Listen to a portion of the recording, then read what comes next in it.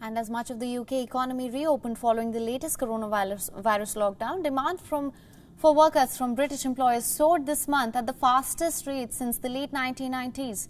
A survey of recruitment consultants showed that the monthly index for demand for staff from Recruitment and Employment Confederation rose this month to its highest level in just over 23 years.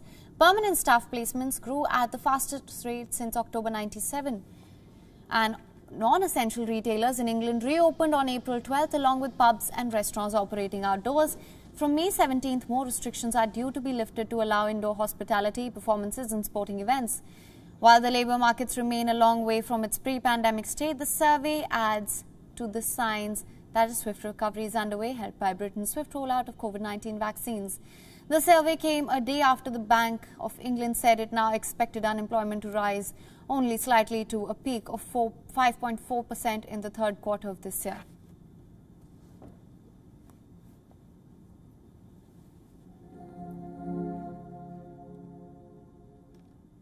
WION is now available in your country. Download the app now. Get all the news on the move.